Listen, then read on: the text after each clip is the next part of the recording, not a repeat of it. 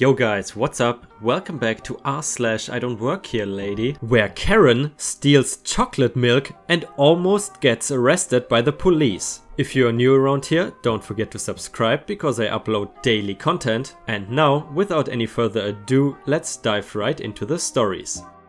I don't work here, and a venomous manager tried to write me up for it. Oh boy, I'm tired of being recognized.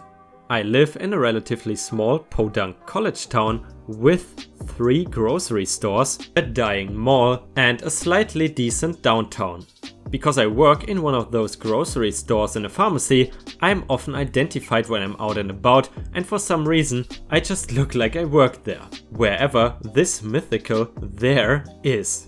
This took place a few years ago, and since the manager is no longer with the store, I think I can write it up without retribution.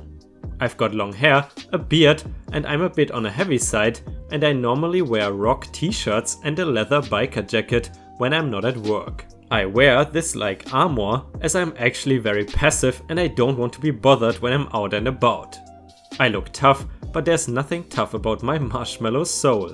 I have just finished watching a movie at our local dying mall, having gone myself since I just wanted to get away for a while, and I'm currently wearing a Doctor Who hoodie and jeans, hair down, and a Guns N' Roses t-shirt. As I am exiting the theater, I hear that dreaded voice, the entitled call of the snooty customer.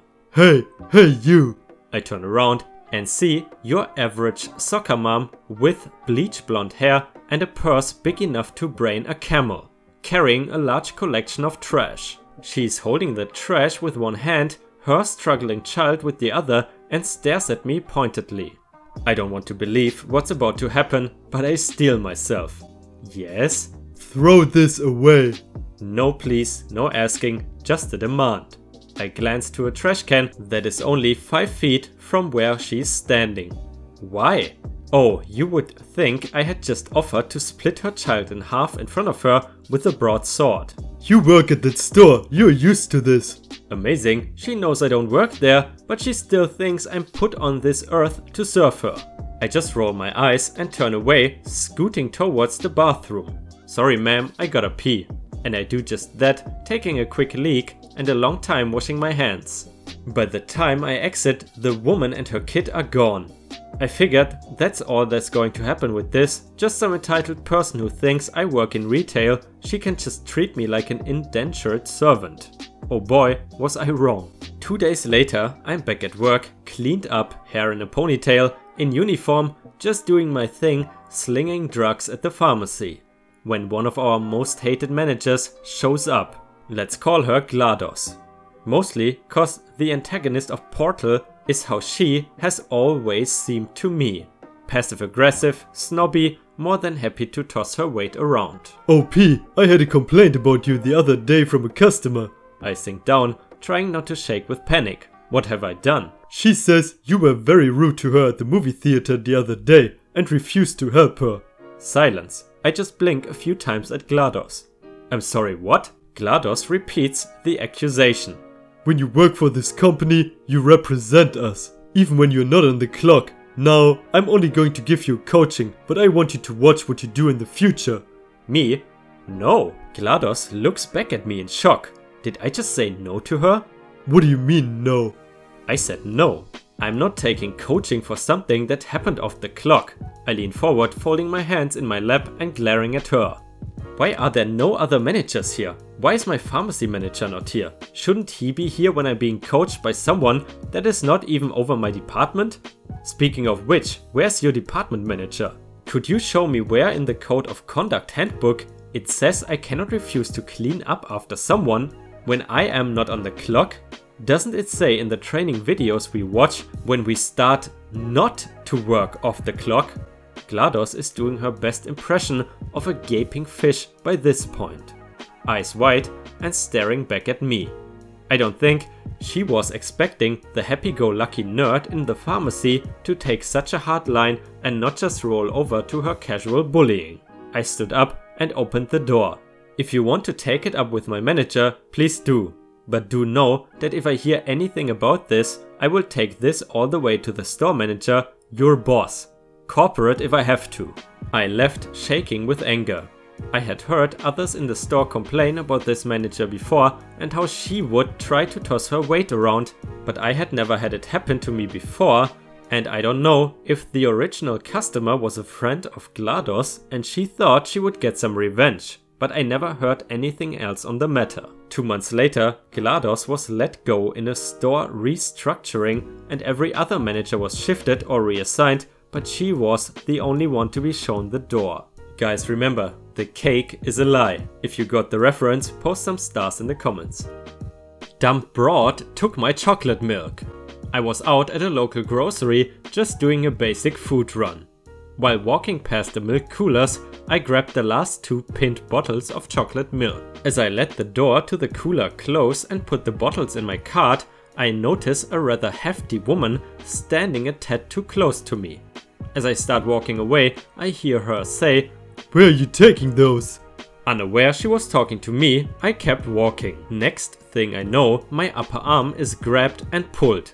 Now for reference, I'm about 6'2", built like a brick shithouse and generally a fairly bristly person, so I'm sure my demeanor did not help the situation. At first, I just sort of stared at her, almost surprised that she had the gall to act this way with a stranger that looks like I do. HW. "I said, where are you taking those?" Me? What? HW. "What are you doing with those chocolate milks?" Me? Buying them? HW. "Okay, well, first off, lose the attitude, and second, I'm sure you're supposed to let customers have them and not take them for yourself." Now at this point I will point out that it took me some time to realize that she thought I worked there, because the uniform for this store is red shirts and khaki pants. I was wearing tan pants, a red, white and blue flannel and a brown jacket. Me? What are you talking about? HW. "Those were the last 2 milks, give them to me." Me? Oh, F off. I then walk away a few aisles down to look at soups. I step a few feet away from my cart so as not to block other people trying to come through the aisle when I see movement in my periphery.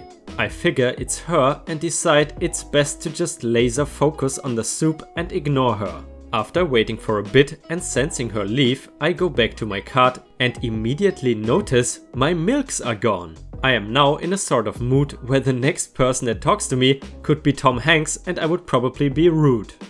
I continue my shopping when the woman comes walking over with an employee, I'm assuming a manager.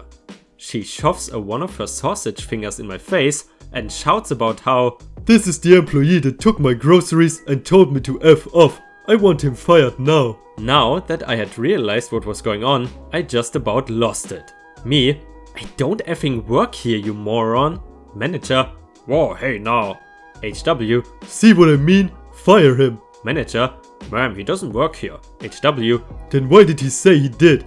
Me? "I didn't." HW? "You would better watch your tone. My husband is..." At this point the woman was cut off, though I'm genuinely curious as to what her husband was. An eggplant farmer? As big of a Karen as her? The world may never know. By another store employee. This one wearing a black shirt and khaki pants, although the shirt had the store logo on it. I believe he was their asset protection employee. AP? "Ma'am, may I look in your bag?" HW? "What? No, why?" Manager? "What's up, Greg?" Not his real name, by the way. AP? "Was watching the monitors, saw her take something out of this guy's cart and put it in her bag." At this point, I start laughing. HW, to me, "Screw you." To the employees, "I was going to pay, I just didn't want him trying to take them back." I start to walk up to the front so I can pay and leave. As I get there, I notice a couple local police officers walking in and an employee point them over to the guy in the black shirt who is now walking the woman up front as well. As they walk past me towards the back office, I hear one of them explaining to the woman, who is now in hysterics, "Yes ma'am, just hiding them in your purse constitutes retail fraud." I then left, wanting nothing more to do with this lady, and moral of the story is, play stupid games, win stupid prizes. If you have watched until here, please post some more stars in the comments to let me know that you enjoyed the video. Being rude for helping an old lady. Used to work as a retail manager at a mall. My name tag said, my name, store manager, with no specific store logo. On my lunch break, I went to another store to get some personal stuff. A sweet old lady stops me to ask for help finding something. I told her I don't work here, but since I come here often, I do actually happen to know where the item she's looking for is. We find the item and she needs some more help reading the label and making a decision. She is very sweet, so I stick around and help her. As I'm doing this, a Karen taps on my shoulder. Karen, You need to help me carry this. Very large and heavy home equipment. To the cashier. Me, oh sorry, I don't actually work here. Karen, What? But you're helping her. me, yeah, she just asked me for my help and Karen, Well, I'm just asking for your help too. Don't be rude. You're the manager. You should help everyone the same. What kind of customer service is this? me, I can find you someone to help you who actually works here.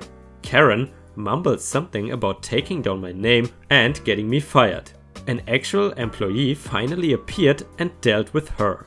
So guys, that's all the content I have for you today. If you enjoyed the video, don't forget to leave a like and subscribe to the channel, and I hope you have a fantastic day and I see you tomorrow.